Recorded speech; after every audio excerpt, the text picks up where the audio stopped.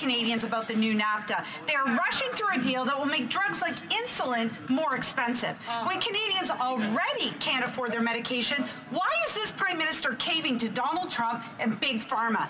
People with diabetes, Crohn's, and rheumatoid arthritis are depending on their government to stand up for them and not rush through a trade deal that will make their medication more expensive.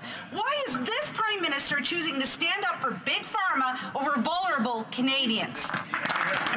Prime Minister. Mr. Speaker, by securing a new NAFTA deal with the United States, we've been standing up for workers, including workers in southwestern Ontario, who are very pleased to see us move forward on this new NAFTA deal. We've protected jobs right across the country. Of course, the NDP are a little bit all over the place, as usual. In the House of Commons, they criticized the deal, but in private events, they said that the new NAFTA was the best deal possible.